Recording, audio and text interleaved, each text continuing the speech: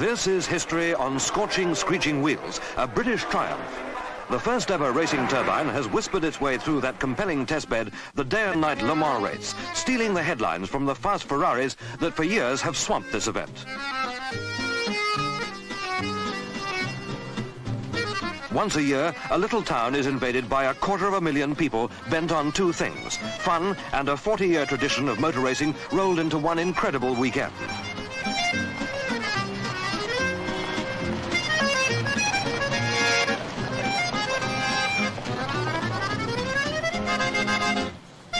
"200 miles an hour they do on the 2-mile straight, so bail yourself in.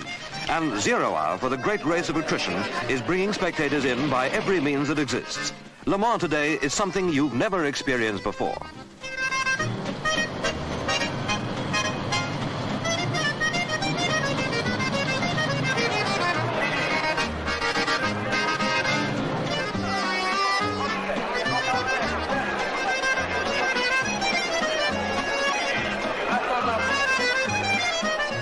Alfa Romeo's destined for disappointment, and now the gas turbine car just 24 hours away from fame.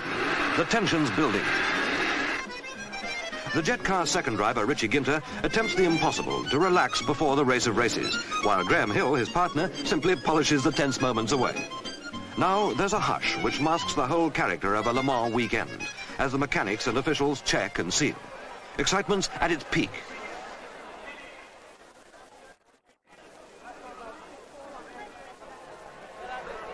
In 2 seconds now, the race will be on from its running start.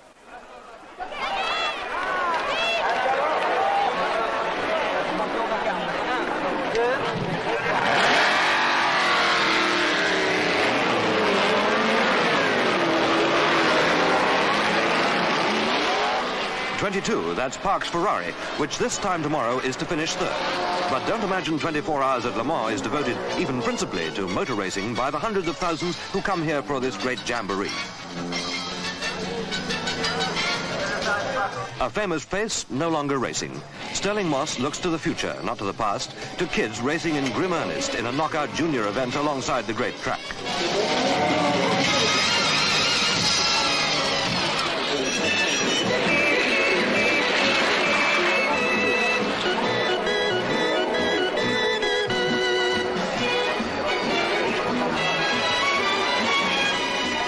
Something to eat at least, even if you're one of the few absolute enthusiasts bent on following the race through without distraction.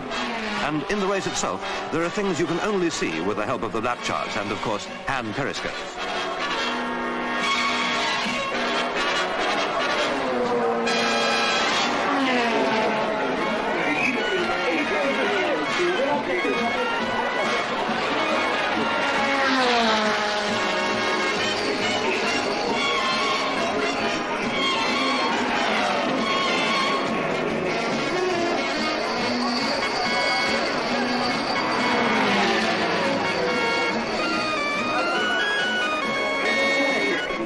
"24 hours at Le Mans. It's a social experience you share with everyone. French, English, Italian and Yank. With everyone who has a zest for life combined with a sideshow interest in history being made. Because among them, our jet car, quietly lapping Le Mans, is breaking new motoring ground. Here she is in for a routine pit check. And not once in the 24 hours does she need so much as a simple tire switch.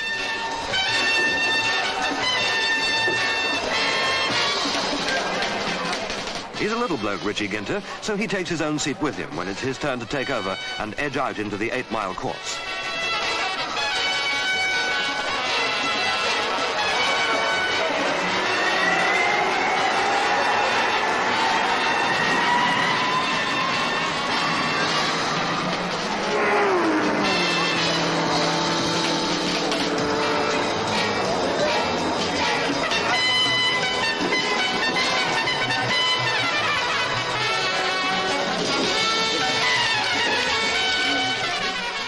Day gives way so suddenly to night.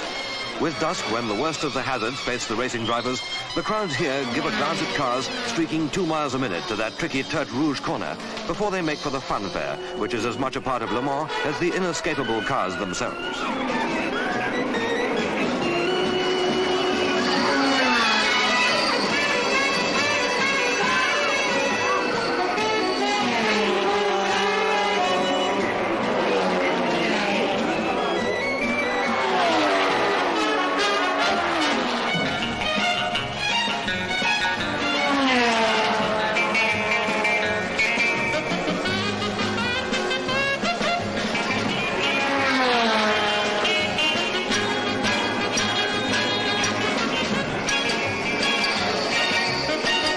and on through the night.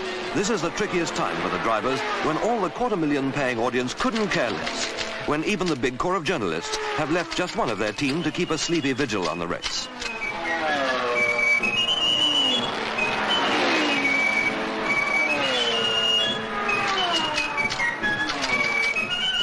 Dawn through the S-bends. Dawn when the surviving drivers still have to keep their lap average up or better it. And their fans are just beginning to stir themselves for the all-important day to be.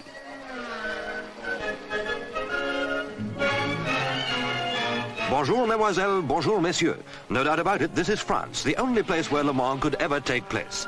So join them in the mass, in the open air, as a start to the racing day.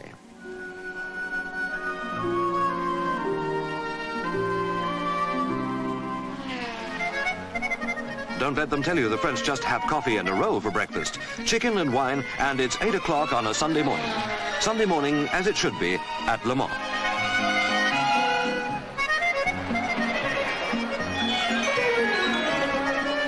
The English abroad, the bowler hat brigade, are keeping the flag flying. And one driver who's hit the sandbags is digging himself out to go on to finish 12th.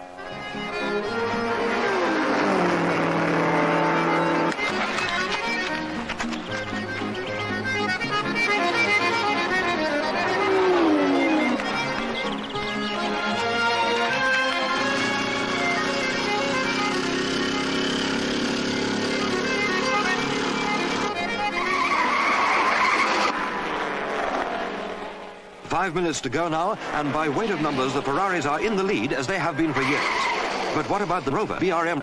Astoundingly, it's there as well. This is the end of doubts and dreams and great endeavors.